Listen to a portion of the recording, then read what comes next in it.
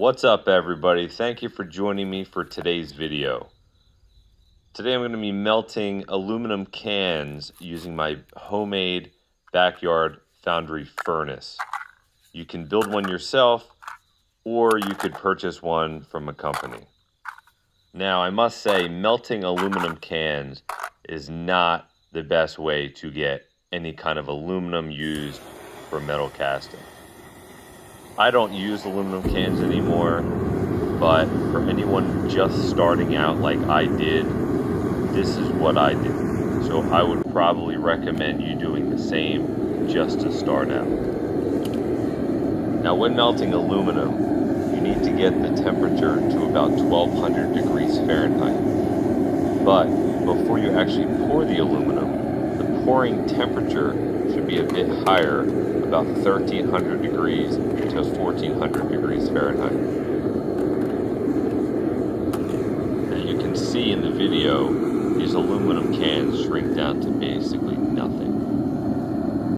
So you really need to use a lot of cans in order to produce enough aluminum to use for casting.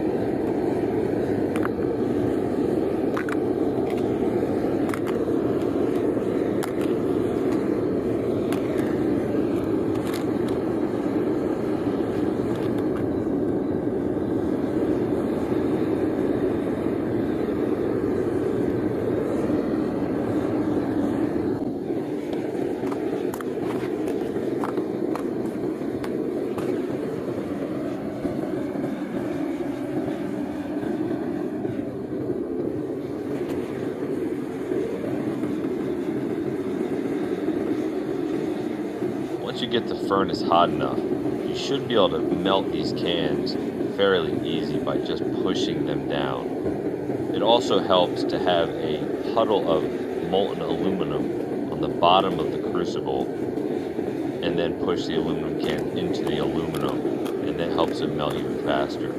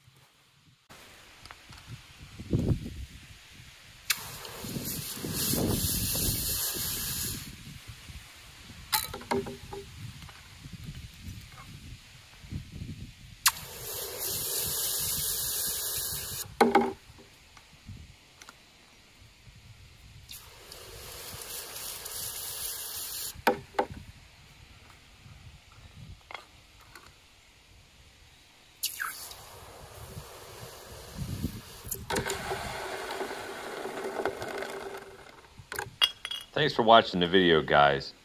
If you like this kind of content, make sure you subscribe and check out some of my other videos as well.